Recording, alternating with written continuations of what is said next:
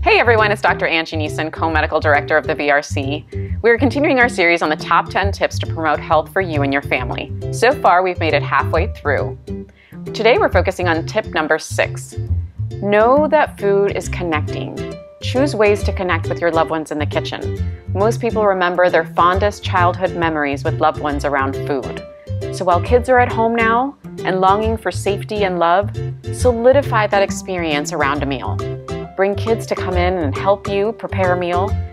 And if you can't do that, just try to eat one meal a day without any devices.